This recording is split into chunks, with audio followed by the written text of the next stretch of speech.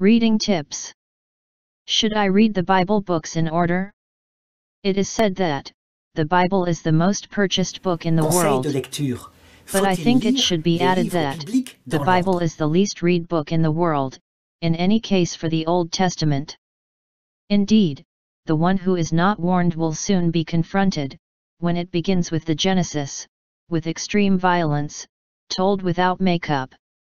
And then, when he crosses certain books, like the book of Genesis, he will be confronted with whole books, with first treatises of law, civil codes, sometimes primitive, and laws that may scandalize, for example, that law of Moses commanding to stone a woman, if she was raped in a city, because she could have shouted, but he orders to let her live, if she says that she was raped in the country, because the person did not hear it. It is therefore to tell the story of humanity without refinement. We would not do that in our day. So, to avoid stumbling on this book of Leviticus, that's what I advise, for people who, like me, love stories that move, start with the book of Genesis, and all the historical stories that will follow. There is some in the Exodus, in the book of Joshua, Hosea, who tells the time when Israel was in the form of tribes a little, like the tribes of Indians and Westerns. And then there is the book of Kings, Chronicles, which tells the story of this people, with its rulers, a little like at the time of St. Louis. And then the book of the Maccabees, which is much later, when the Greeks invaded, and tells the story of the wars of this people, to keep its traditions. Meanwhile, there is exile, to Babylon, so, through the holy history of this people, we have something that is alive.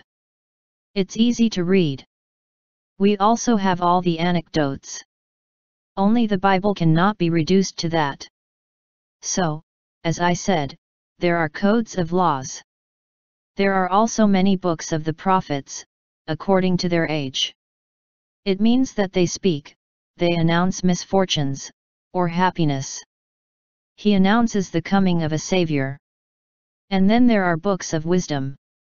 To say proverbs or psalms, which have been accumulated by this people.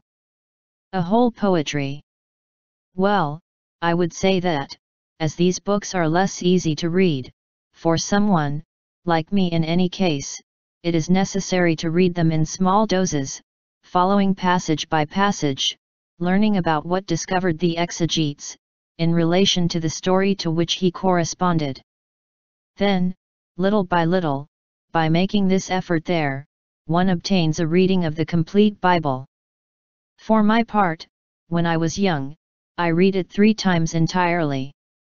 And it was necessary to struggle to pass the course of these books, as simple as I have been. These books of code of primitive laws. Well, I did it.